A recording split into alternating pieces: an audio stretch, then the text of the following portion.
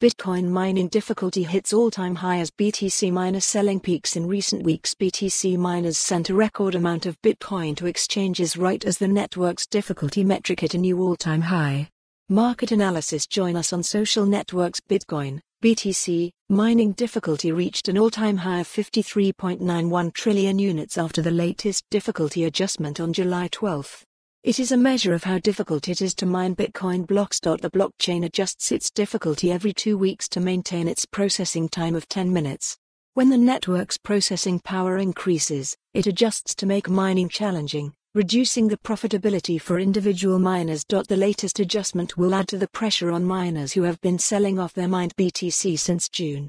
Some analysts suspect that the lack of miner accumulation has likely restricted an uptrend in BTC price. With the latest difficulty adjustment, the profitability of medium and small-scale miners will likely drop into negative territory, forcing them to temporarily turn off some of their ASIC miners.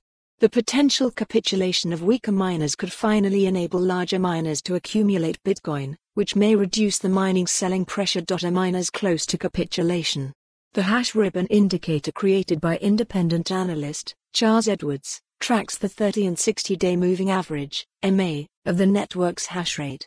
When the 30-day MA falls below the 60-day MA, it is a signal that miner capitulation may be occurring, meaning unprofitable miners are moving out. The two lines are marginally close to. Follow the URL for the full article. For more on this story, visit the news article link.